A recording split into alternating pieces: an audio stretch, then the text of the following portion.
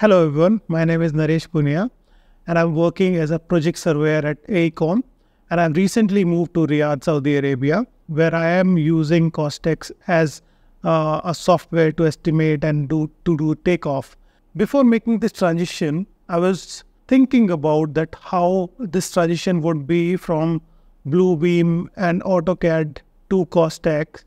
So if you are in the similar frame of mind, and you're thinking that how different would CostX be, then this video is probably for you. Basically, I'll be talking about how the transition from Bluebeam or AutoCAD to CostX would look like.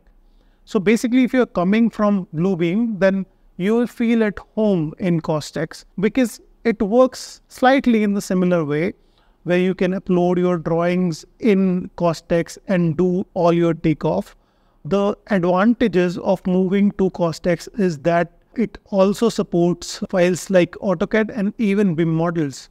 Another thing that the CostX has, that it has the inbuilt workbook features, wherein you can import the quantities that you have taken off from your PDF or AutoCAD or BIM model to the workbook in the same interface. Other features will be same. You have to first scale the drawings, and then you can do the operations like measuring the area or counting a number, and you can use various colors to highlight your measurements, and the rest of the learnings will follow in. You need not to be worried about your transition from Bluebeam to CostX. But if you are moving from AutoCAD to CostX, then you will feel a few things are new, but still you can definitely go for a change. It's not a very daunting task.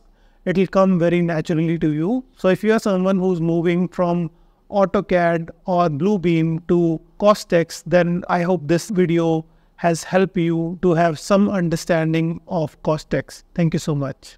If you like it, give it a thumbs up. If you like to see more of it, subscribe to the channel, and I'll see you in the next video.